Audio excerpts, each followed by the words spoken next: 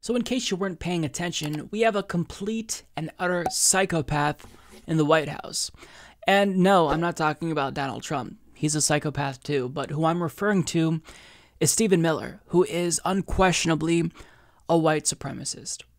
Now, back in April, Ilhan Omar correctly identified him as such, saying Stephen Miller is a white nationalist. The fact that he still has influence on policy and political appointments is an outrage.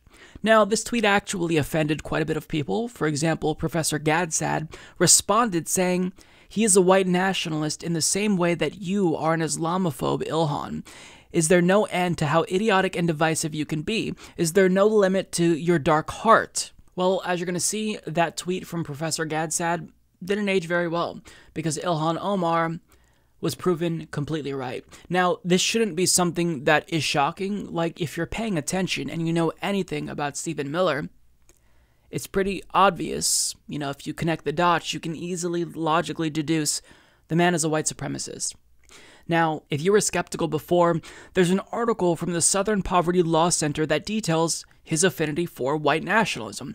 Now, this was revealed in leaked emails, and it should permanently put your skepticism to rest, because this is based on 900 emails that he sent to Breitbart. This is based on conversations.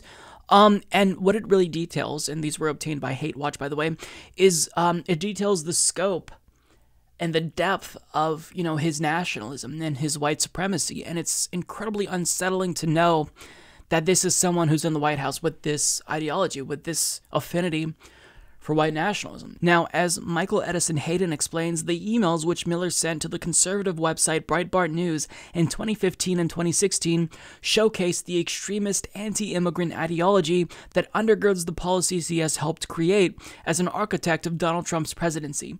These policies include reportedly setting arrest quotas for undocumented immigrants, an executive order effectively banning immigration from 5 Muslim-majority countries, and a policy of family separation at refugee resettlement facilities that the Department of Health and Human Services Office of Inspector General said is causing intense trauma in children. So what are in these emails between him and Breitbart?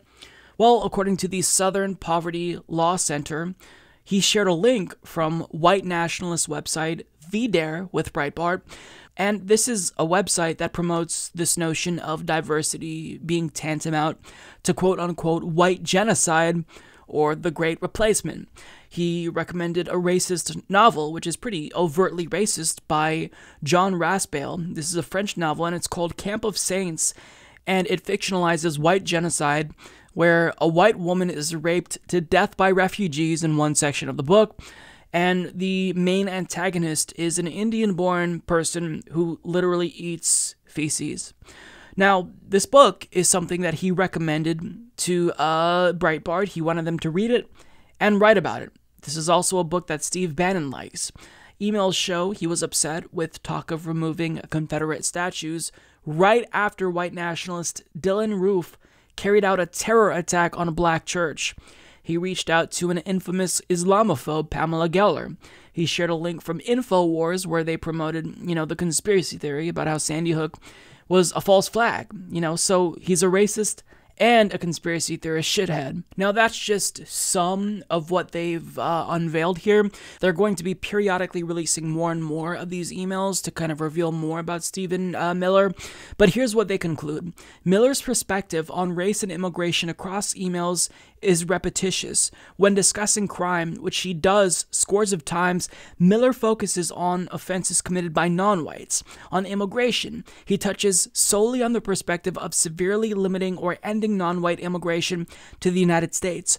Hate Watch was unable to find any examples of Miller writing sympathetically or even in neutral tones about any person who is non-white or foreign-born. Now, let me remind you that this is someone who's serving in the White House, who has a very direct impact on policy, who has instructed Donald Trump to adopt policies related to immigration that are hurting people in a really concrete way. For example, that family separation policy that Stephen Miller helped convince Donald Trump to carry out, that zero tolerance policy, where we literally separate children from their parents at the border. It's gotten so bad that in the year 2019 alone, Trump's administration detained almost 70,000 migrant children. This is because people like Stephen Miller are in Donald Trump's ear. This is absolutely chilling. And again, it's not like this is really surprising. I think that most people who were just even casual observers of politics who knew anything about Stephen Miller knew that this was someone who was dangerous. He's a white nationalist. He is a white supremacist. And this is someone who should be nowhere near power, because we are seeing the consequences of this rhetoric, the consequences of this thinking, and how it hurts people. So, needless to say, Ilhan Omar was right about him, and she tweeted about that, reminding all of us how right she was, saying, as I said earlier this year, Stephen Miller is a white nationalist, and now we have the emails to prove it. This type of racism and hatred has no place in our government.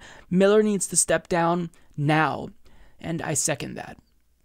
This exposes him and confirms what apparently wasn't obvious to people like Professor Gad Saad. The man's a white nationalist, the man is a white supremacist.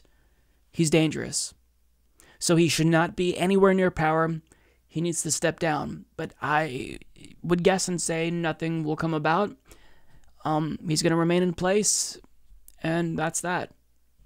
White supremacy and white nationalism in America, it's just been normalized, right? Where we don't even really think twice about it, because there's been this far-right movement that reemerged alongside the presidency of Donald Trump. And it's not just happening in the United States. It's happening elsewhere as well, but it's become something that people see more often, and as a result, they've become desensitized to it, and that's really troubling. We should never, ever normalize and become desensitized to this. We should never just accept white nationalism and white supremacy as something that is an unfortunate fact of reality.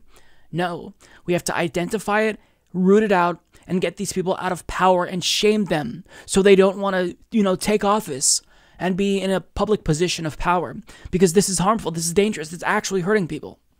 So, of course, he needs to resign. He probably won't, but nonetheless, it is important that we know about this and we talk about this, because, again, this is a dangerous ideology. I shouldn't have to say that, but I feel as if we're at a time in American politics where we do have to denounce white supremacy vehemently, because people are either minimizing the threat or they're just not even acknowledging how, big of an issue it is. And we can't do that. We can't bury our heads in the sand any longer. We have to acknowledge the threat that this poses and how it's hurting people now directly.